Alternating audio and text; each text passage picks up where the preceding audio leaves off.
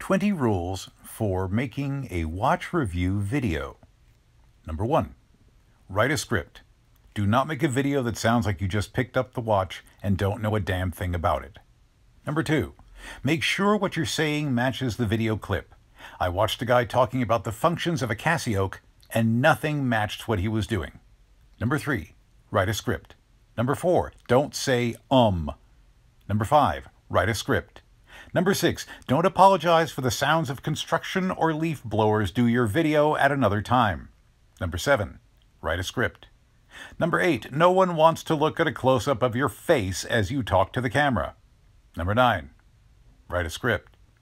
Number 10, nothing is very unique or extremely unique. Number 11, write a script. Number 12, if you wear your watch down on your wrist bone, don't complain that the crown hits the back of your hand. Number 13, write a script. Number 14, don't wear your watch on your wrist bone, it looks stupid. Number 15, write a script.